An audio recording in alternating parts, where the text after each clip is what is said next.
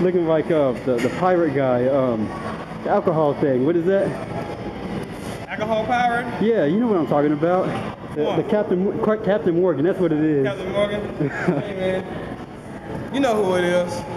No, you said R, you know who it is. Okay, I'll quit interrupting. Chris Jones, represent Physiques the Greatness, and I am tired, you know what I mean? We're actually working out right now. I decided to do a quick tutorial. We're gonna show you how to do dumbbell flies, give you a few tips on how to do it, all right? Here it goes. Incline bench, or yeah, you like to put it on the lowest setting, or highest, or whatever you want to call that, lowest, highest. Come on here. We keep our incline by 30 degrees. We like to keep it 30 degrees to get most pecs. The higher you go, the more shoulder involvement you get. All right. Now look, when you do dumbbell flies, it's not like the cable flies. You don't want your arms locked. Okay. If you have your arms locked and you come down, you're gonna put a whole bunch of pressure on your delt. You're gonna put a whole bunch of pressure on your elbow. All right. You want to have your arms slightly bent like this, not like this.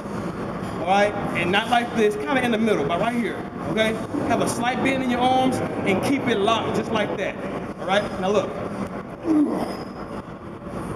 press up, okay? Slightly bend, then come down. Stretch your pecs, and come on back up. Real simple. Stretch your pecs, come back up. There's no need to come way down here. You're gonna hurt your fucking shoulder. You're gonna fuck yourself off. Come by right here. Just get you a good stretch. See how my chest is flat? Just flatten your pecs, flatten them out, and then squeeze them. All right? Flatten them out and squeeze them. It's a real simple movement. Now, a lot of people are gonna ask me, why don't you touch the dumbbells? That's an old school myth. You do not have to touch your dumbbells. You can if you want to, but if you know anything about gravity, you know gravity comes down, okay? So once you pass this point of the exercise, you're not getting any more resistance. Once you get to about right here, that's about all the resistance you're gonna get.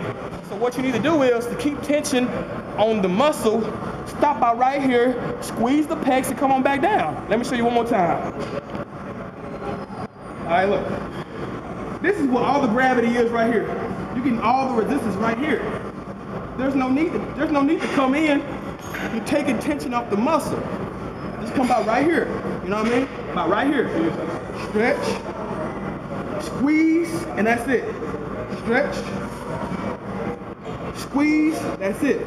No need to touch them unless you fucking want to, but there's no need to. Alright? Well, anyway, that's tips on the dumbbell flies. More videos coming soon on tips of how to execute exercises properly. Anyway, we're about to get back to our workout. Don't forget to like my shit, comment, subscribe, holla back at you.